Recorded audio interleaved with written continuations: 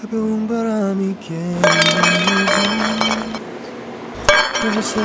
단지야 시끄러워! 그만 좀 해!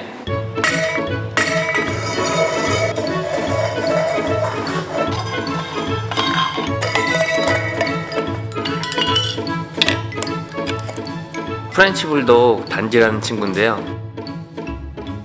그냥 밥그릇을 물고 너무 집착을 해서 너무 문제예요 그게.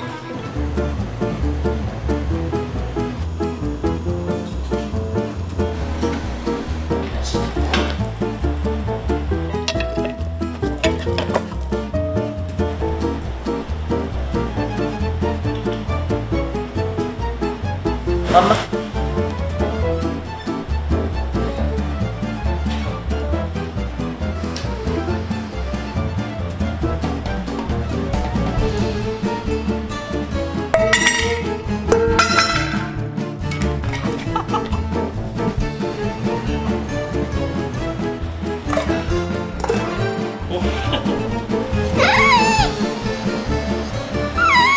밥그릇을 물고 도망가면 기본은 2~3시간이고 웬만하면 하루 종일 밥그릇을 물고 도망다니거든요.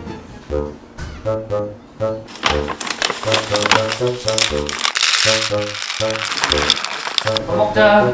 엄마.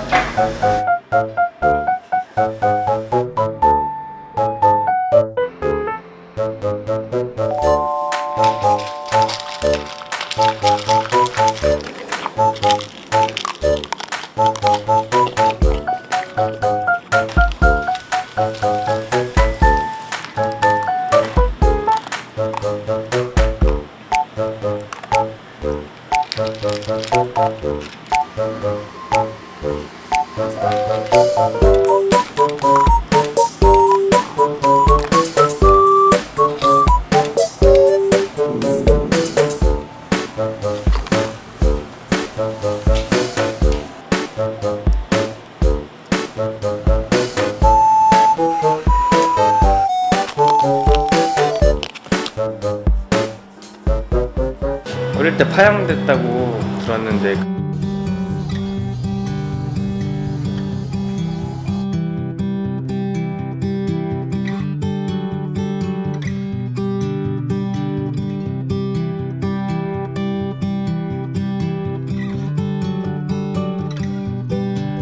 단지 입장에서는 밥그릇이 뭐냐면 하나 요술템 이거 갖고 있으면 절대 안 굶는다.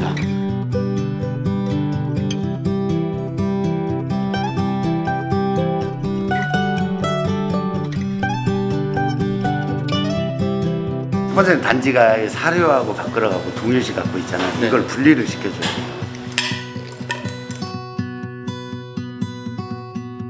우리가 밥그릇을 처음에 주면은 물었잖아요. 네. 너 딱 아니라는 걸 딱 주면 돼요. 딱 물으려고 그래. 너 그렇죠.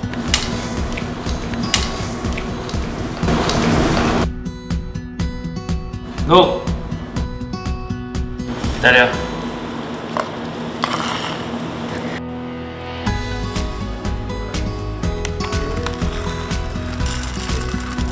단지는 이거 시도를 해요. 네. 시도를 하다가 자기가 안 되잖아요. 네. 그럼 스스로가 이걸 포기를 해요. 자, 먹자.